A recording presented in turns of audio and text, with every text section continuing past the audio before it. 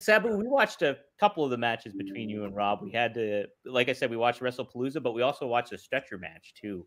And that Stretcher. was That's one of my favorite ones. that's what I was going to ask. Do you have a certain one that really stands out to you? Well, not that stands out, but I like it because what we did with the stretcher, because everybody normally uses a stretcher. You carry the guy to the dressing room before you get to the dressing room, he rolls off. And then he was taking the stretcher and then doing a flip on it or whatever, I thought that was pretty sweet.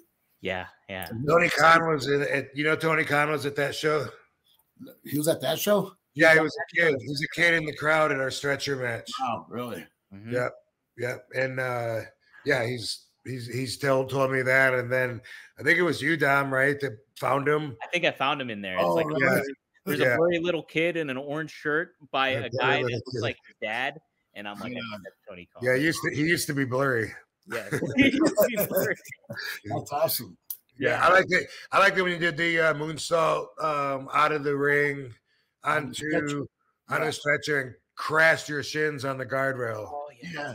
Crack. I thought that was cool though. The way that was awesome. It's a double knockout. Yeah. That was brutal. We both got on the stretcher and rode it. Yeah. That was sweet. I thought. Yeah. That was my favorite match at the time. That I'd had. Really?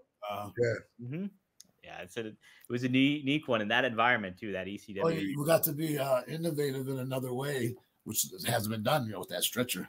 No way. Yeah, you haven't seen anything like that since then. No way. No how. It took me a second. I don't remember.